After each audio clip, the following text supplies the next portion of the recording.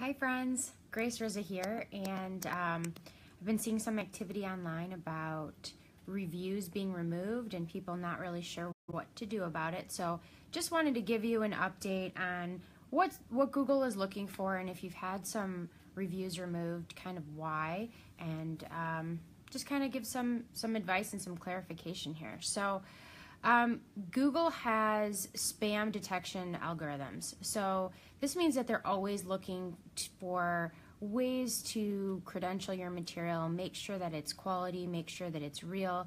So a lot of this is common sense, to be quite honest with you.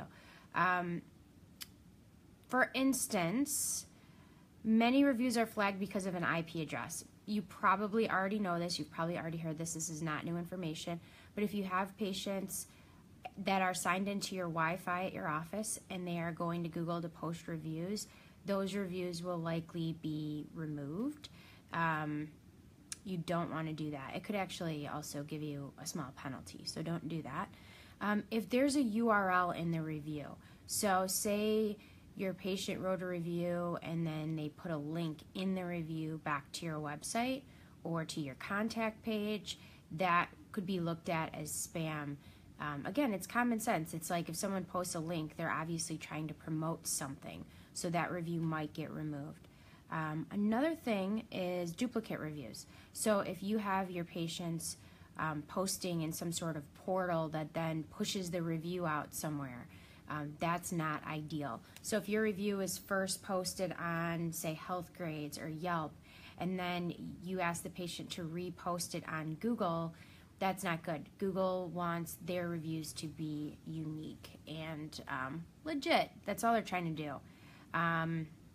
Long periods of inactivity. So this one's interesting to me because we actually post on behalf of our clients regularly. So if you are a client of Identity Dental Marketing, your review, your Google Plus page is kept active by my team. So you don't have to worry about that.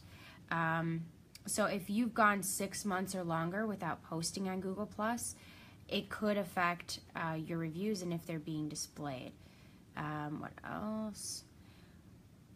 It's not easy to get your reviews put back on Google. Remember, Google doesn't have people that are sitting there moderating and removing things. They have algorithms. So for instance, if you've broken any of those rules that I just mentioned, you've got duplicate reviews on different platforms, just make sure your Google reviews are unique and make sure that they're posted from your patient's own internet connection, not from your office. And make sure you stay active on Google. Google Plus was a huge failure in my opinion, but we see it as an important platform to keep active because after all, it is Google and we're playing the SEO game. We're keeping people on top, and you really have to be kind of put yourself in Google's shoes. I mean, all they're trying to do is show the most relevant results on top. So just keep active. Regular activity is really the most important thing. You don't want to try to overly game the system or get super creative or take too many shortcuts or too much automation. Now for review generation systems, so if you have a third-party program that texts patients and asks them for their reviews, things like that, this should be fine as long as they're not posting the same review across the board in multiple places. It should be no problem whatsoever. So just wanted to make sure to put this information out for anybody who's concerned about their rankings or their reviews staying live. If your reviews get deleted, it's not the end of the world. I mean, if you only have 5 or 10 reviews and then you get a couple removed, you're going to notice it. When you have 200, 300, 400 reviews and you lose a couple, you're not even going to notice that it happened. So just stay focused on the positive, keep going. Don't feel bad to ask people for reviews and to help spread the word about what they enjoy about your practice. It's only going to help you in the long term. So thank you guys so much. If you have any questions at all for me about Google, about SEO, algorithm changes, I've been following them for 10 years.